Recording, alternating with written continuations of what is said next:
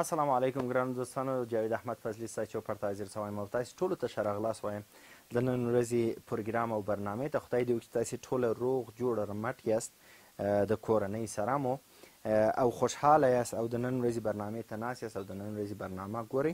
او خدای دې وکړي چې د نن ورځې برنامه د دې سبب سي چې تاسې یو څه زده کړئ او همدارنګه د هغه ترڅنګ ډېره مهمه چې خدای دې وکړي د نن ورځې د برنامې څخه تاسې خوند واخلئ. ګرانو دوستانو، آیا ستاسې په یاد دی چې موږ تاسې په دې یونت کې د ګرامر په برخه کې څه ووایه؟ البته ستاسې به په یاد دی چې موږ تاسې د دې یونت په ګرامر برخه کې ماډلز ووایه. هغه مو د دې لپاره استعمال کړل چې د یو چا څخه یوه غوښتنه وکړو، یو چا ته مشوره ورکړو، د هغه مشوره رد کړو او یا د هغه مشوره قبول کړو. همدارنګه موږ دا وویل چې سره کم کولی شو قانون جوړ کړو چې د نن ورځې په درس کې به موږ دا ټوله چې شي کړو تکرار کړو. خو مخکې د دې چې د نن ورځې درس ته ولاړ سو، یو وارې به د تېر درس یادونه وکړو. موږ په تېر درس کې لانګ آی غږ ووایه. موږ ویله چې په ځینو حالاتو کې ځینې وختونو کې وای، ځینې وختونو کې آی ای او ځینې وختونو کې آی جی ایچ او همدارنګه ځینې وختونو کې کله چې د آی څخه وروسته کانسوننټ او بیا سایلنټ ای راسي، په دې حالاتو کې زموږ ستاسو د آی غږ اوږد یا اوږد غږ د آی تلفظ کیږي. همدارنګه په دې درس کې زموږ ستاسو کارخانګي وه، بی سیکشن کارخانګي او سی سیکشن زموږ ستاسو کارخانګیانې وې. خدای دې وکړي چې هغه مو سرته رسولی وي، ښه په زړه پورې کارخانګیانې هم وې. اوس به راسو د خیره سره د نن ورځې اوله موضوع ته چې زموږ ستاسو د نن ورځې اول عنوان دی ګرامر سمري. خپل کتابونو ته مراجعه وکړئ. ښه، ګرامر سمري کې موږ تاسو د ماډلز په اړه مخکې هم ویلی، بیا به هم ووایو. وګورئ، ضرورت به نه وي چې پر تخته باندې زه درته تشریح کړم، د کتاب د روی څخه به زه درته ووایم. اول هغه شی چې موږ تاسې وایو هغه دی have to. have to موږ ویله د obligation د ښودلو دپاره استعمالیږي. کله چې موږ غواړو پر یو چا د یو کار تایید وکړو نو د چی څخه کار اخلو؟ د have to څخه. همدارنګه موږ دا هم ویله چې که زموږ ستاسو البته زموږ ستاسو فاعلین چی شي وي جمع یي نو موږ د have to څخه کار اخلو. که زموږ ستاسو فاعلین جمع نه وي نو بیا چی څخه کار اخلو؟ has to څخه کار اخلو. یعنی څنګه؟ ښه دقت وکړئ یو وارې. مثال I have to go. I have to go. زه باید لاړ سم. خو که زه وغواړم ووایم دی باید لاړ سي نو نه وایم he have to go، بیا وایم he has to go. I have to go. He has to go. I have to go. You have to go. She has to go. یعنی کله چې زموږ ستاسو فاعل مفرد وي نو have to پر ځای موږ has to استعمالو. دوهم شی چې مو دی هغه must دی او must not دی، چې مخکې هم ویل سوی. موږ ویله must هم obligation شي او ډیر فشار پر یو شي باندې که موږ غواړو وواچو نو چې شي وراچو هغه موږ must استعمالو.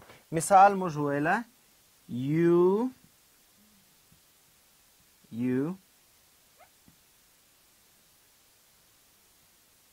You must eat food.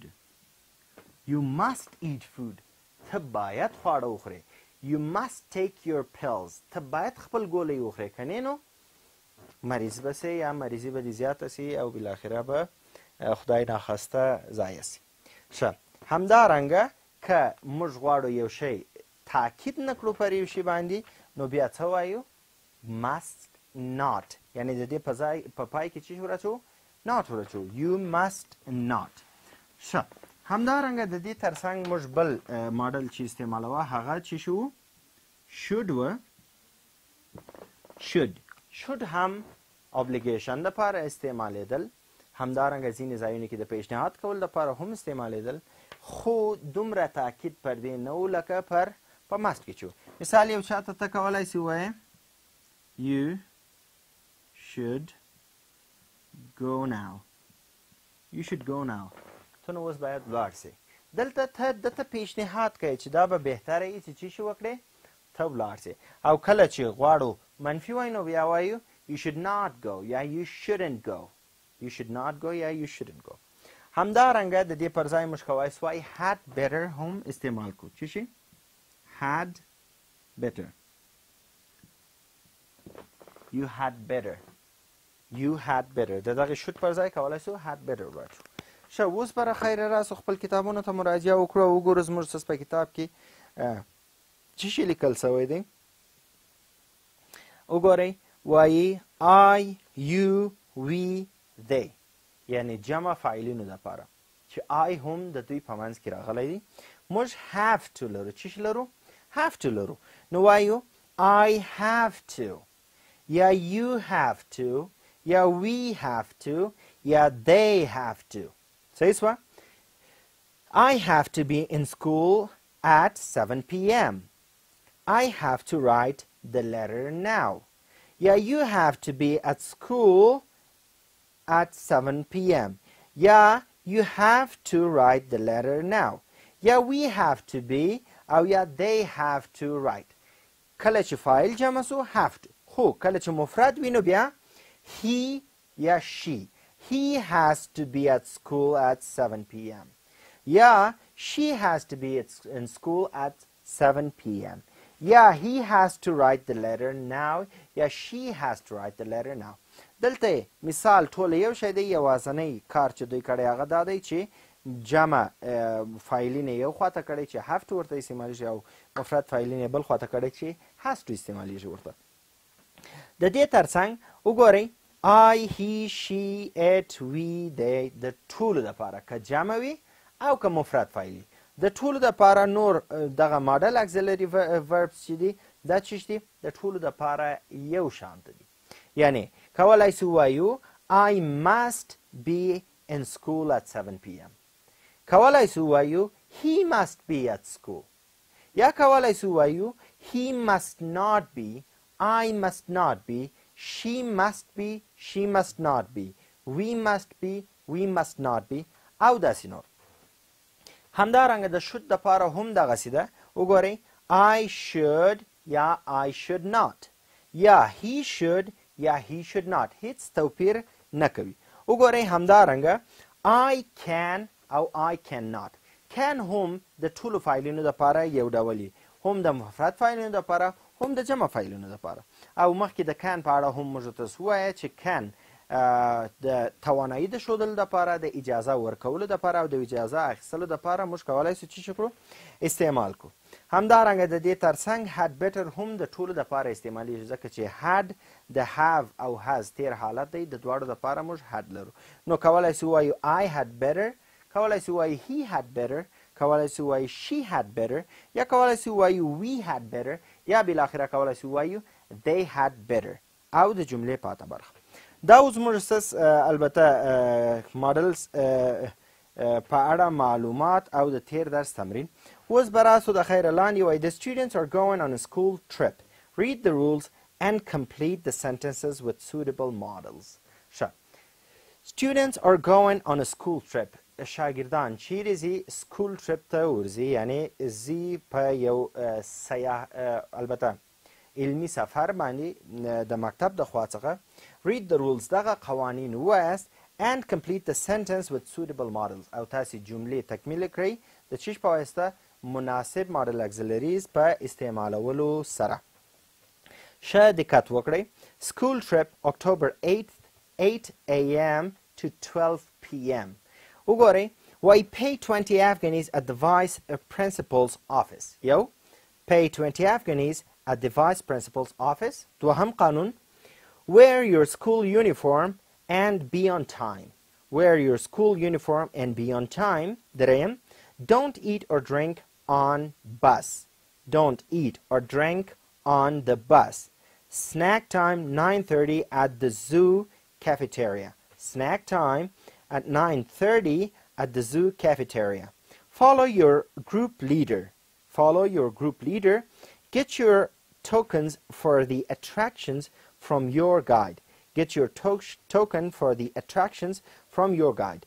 ښه دلته ځینې قوانین دي چې یو وارې به زه درته ترجمه کړم. pay 20 Afghanis to the vice principal's office. د چا د یعنی د مدیر د معاون په چیش کې په اداره کې تاسې چیش وکړئ 20 افغانۍ ورکړئ هغه ته تسلیم کړئ. دوهم wear your school uniform and be on time. خپل د مکتب یونیفورم واغوندئ او همدارنګه پر وخت باندې راسئ. دریم don't eat or drink on the bus. یعنی کله چې په بس کې یاست یا په موټر کې سپاره یاست نو څه شی وکړئ خوراک او څښاک مه کوئ. snack time 9:30 at the zoo cafeteria. د سرپایي یا هوسي خوراک وخت پر څو بجو باندې ده؟ پر 9:30 بجو باندې ده د زو په کیفیتاریا کې. زو ژوبڼ او یا څه شي ته وایي وایي باغي واش. د باغي واش په کیفیتریا کې. کیفیتریا هغه ځای کې چې موږ تاسو په خپله خواړه د ځان لپاره راخو هغه ته کیفیتریا وایي. follow your group's leader. خپل د ډلې یا د ګروه یا د سکواډ څه شي خپل د ډلې مشر او یا هغه کم مشر چې ټاکل سوی رهبر ټاکل سوی هغه تعقیب کړئ. get your tokens for the attractions from your guide. او هغه څوک چې ستاسې لارښود دی د هغه څخه خپل ټوکنان ټوکن تاسې پیژنئ چې خپل ټوکن واخلئ د اټراکشنز یا هغه جالبو ځایونو دپاره چې تاسې باید ولاړ سئ هلته ټوکن غواړي نو هغه باید خپل د ګایډ څخه تاسې واخلئ. اوس د دغې د رویې څخه تاسې دلته قوانین جوړوئ د څه شي په استعمالولو سره د ماډلز په استعمالولو سره. مثال you be in school earlier than 8 a.m. you must be یا you should be you have to be you had better be. یا مثال کولای شي وایاست you can be in school earlier than 8 a.m. تاسې کولای شئ د 8 بجې څخه مخکې مکتب کې حاضر اوسئ یا تاسې باید د 8 بجو څخه مخکې مکتب ته چی شئ حاضر شئ.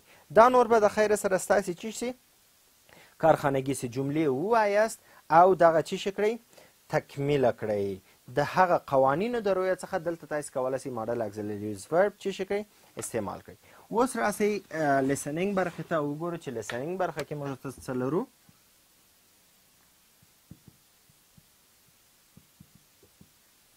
ښه په دقت سره غوږ ونیسئ. لیسنینګ listen to your classmates. خپل همصنفیانو ته غوږ ونیسئ. given tips to solve the following problems. تاسې ته لارښوونه کوي یا مخفي رازونه وایي د پاره د چی شي د پاره د دې چې دا مشکلات حل کړئ. complete the table with solutions. او دغه جدول د حل د لارو په واسطه چی شي کړئ تکمیله کړئ. وګورئ gaining weight وزن اخیستل وزن لاسته راوړل. gaining weight یعنی چاغېدل کله چې سړی وزن اخلي. gain لاسته راوړل ته وایي. poor reading کله چې ستاسې ریډینګ یا مطالعه کول ضعیفه وي. bad handwriting که د یو چا خط چې شوي خراب وي او doing homework د کارخانګۍ په کولو سره. ښه تاسې به خپل ملګري ته دغه مشکلات وایاست. هغه مشکلات د پاره به ستاسې ملګری لارښوونې درته وکړي او د حل لارې به ووایي او تاسې به د حل لارې دلته د سلوشن په برخه کې ولیکئ. بهتره به دا یې ستاسې دپاره فرض کوي چې تاسې په خپل کتابچه کې دغه مشکلات نوشته کوئ یعنی په کتابچه کې نوشته کوئ gaining weight. یو مثال زه تاسې ته در کوم. gaining weight ملګري ته وایاست چې د gaining weight یا د وزن د لاسته راوړلو دپاره تاسې ته یو لارښوونه وکړي. هغه درته وایي you should exercise every morning. you should exercise every morning. تاسې باید هر سهار څه شي وکړئ تمرین وکړئ. ښه نو تاسې به د سلوشن په برخه کې خپل کتابچه کې نوشته کوئ you should څه شي exercise every morning یا خالی ولیکئ exercise every morning. په دې ډول سره دا فعالیت تاسې سرته رسوئ. سپیکینګ برخې ته راسئ او وګورو چې سپیکینګ برخه کې څه شي لرو. سپیکینګ برخه هم ډېره اسانه ده فقط په شفاهي توګه سره دا تاسې کولی شئ سرته ورسوئ. وګورئ in group په ډلهییزه توګه سره discuss whether the rules about school trip around the city are true or false. وګورئ in group په ډلهییزه توګه سره discuss بحث وکړئ whether the rules about school trip around the city are true or false. چې آیا دا د بحث لاندې ونیسئ چې آیا دغه قوانین چې مخکې لیکل سوی وو د مکتب د سفر په اړه یا علمي سفر په اړه چې کوم قوانین لیکل سوی وو د داسې سفر د مکتب چې د ښار په شاوخوا کې آیا دغه قوانین صحیح وه او که دا قوانین غلط وه که صحیح وه څوک چې وایي صحیح وه یو خواته دي سي څوک چې وایي غلط و بل خواته دي سي د هغه وروسته بیا هغه چې وایي صحیح ده د صحیحوالي دپاره دی څه شي کې دلایل وایي او هغه څوک چې وایي یا دا قوانین غلط و او قوانین داسې نه وي نو هغه دې د غلطوالي دپاره څه شي وکړي قوانین وړاندې کړي. ښه دا او د خیره سره زموږ څه د نن ورځې داسې چې د نن ورځې په درس کې موږ د تېر ګرامري ټکو یعنې ماډل اکسلریز وربس همدارنګه have to has to او had better د دې تمرین موږ وکړل چې د نن ورځې په درس کې موږ ته ځینې کارخانګیانې هم درلودلې چې خپله د دغې ګرامر سمري د برخې او د لیسنینګ د برخې کارخانګیانې وي. خدای دې وکړي چې هغه تاسې په سمه توګه سره سرته ورسوئ. راتلونکی درس به مو د خیره سره ریویو یو وارې د ریویو وکیبلري برخه همدارنګه رایټینګ برخه او سپیکینګ برخه د ځانه سره وګورئ. ښه دا و د نن ورځې درس. خدای دې وکړي د نن ورځې درس څخه مو خوند اخیستی وي. در بیا چې زه ستاسې چوپړ ته حاضرېدم تاسې په پاک رات سپارم. شپه ورځ مو نیکمرغه سوکاله او بریالي اوسئ.